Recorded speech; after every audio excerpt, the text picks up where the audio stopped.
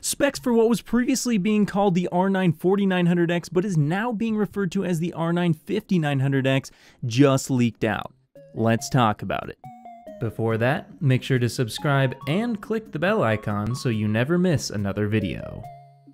So as reported by the website WCCF Tech, a YouTube channel that goes by the name of PC Weld just came out with some leaked information on the R9 5900X, which is based on the Zen 3 microarchitecture, which is also having a launch event here coming up really soon on October 8th. Now, if you want to go ahead and read the whole article and see the video, there will be links in the description below, though I will warn you, the video is in German, so you might actually end up having to be like me and go ahead and read the article over at WCCF Tech's website. So with all of that out of the way, I'm going to go ahead and take a look at this leaked information, break down whether or not I believe it's true, and then after that, I'm going to go ahead and talk about whether or not this processor will be finally able to beat Intel in terms of gaming performance, and then to wrap it all up, I'm going to tell you what I believe the price of this processor is going to be. So starting off with the basics, according to this article, it will be called the R9 5900X and not the 4900X, and you know, I've seen this all over the internet that supposedly it's no longer going to be called the Ryzen 4000 series, but the Ryzen 5000 series, and apparently the reason for this being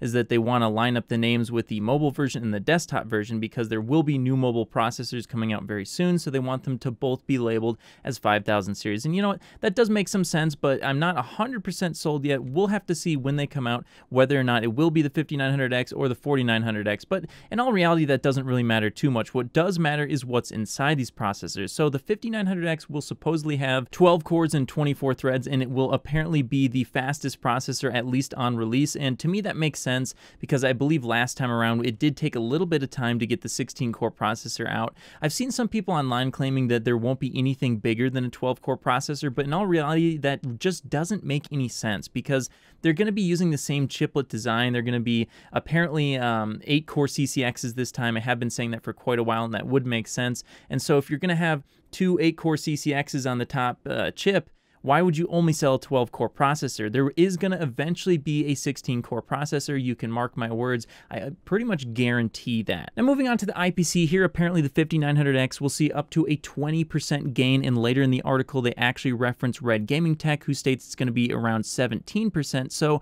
I'm not sure which it is, and I'm not entirely sure whether or not they mean IPC or single-threaded performance, but if they do mean IPC, that's a huge uplift, though I am a little bit skeptical of that. I wouldn't be surprised if it's a little bit closer to 10%. But moving on to the clock speed here, apparently the 5900X will see a 5 GHz boost, which is actually an 8% increase over the 3900X or 400 MHz. Now, that 5 GHz boost is probably only going to be on one core, not all cores, but still, that's an impressive increase. And if we add that 8% to the low 17% IPC increase that's apparently going to be coming, well, that gets you a processor that's going to be 25% faster in single-threaded performance. But you can't really take advantage of those IPC increases or that clock speed boost if you still have a bunch of latency. And here I've heard personally that apparently these new processors are going to have an 8-core CCX design, not a 4-core CCX design, and they're also going to be working on the DRAM latency. So if you get rid of the latency going from one quad-core CCX to the other quad-core CCX, which it does have to go across the Infinity Fabric to do,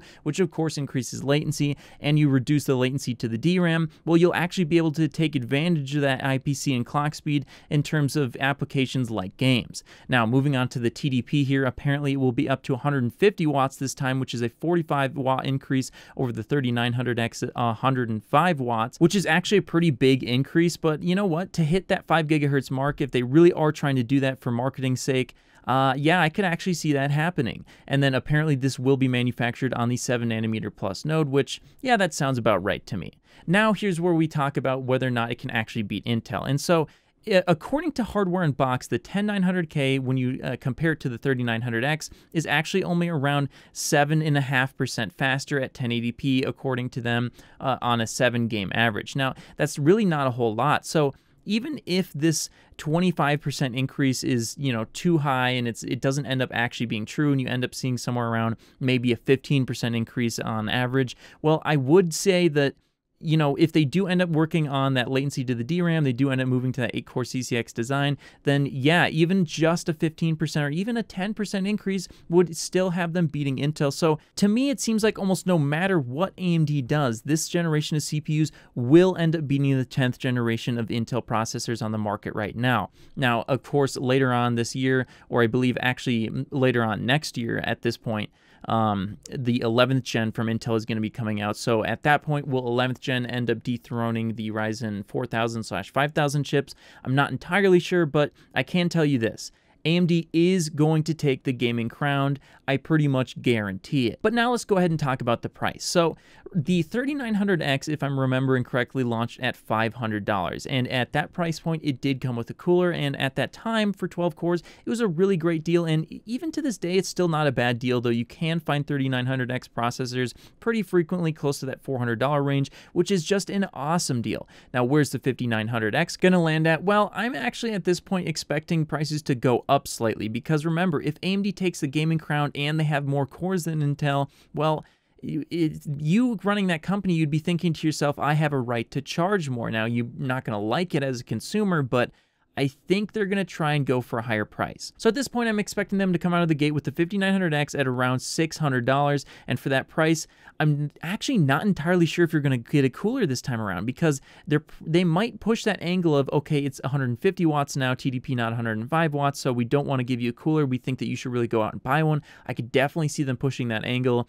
especially since they launched the 3900XT without one. So yeah, you might be a little bit disappointed with the price. I wouldn't be surprised if you see it come in at $600 with no cooler. But hey, that's just what I think. What do you think about the 5900X? Do you think these leaks are real? And what do you think the price point's going to be? I'd love to see what you have to say in the comments below. And of course, I'll see you in the next video.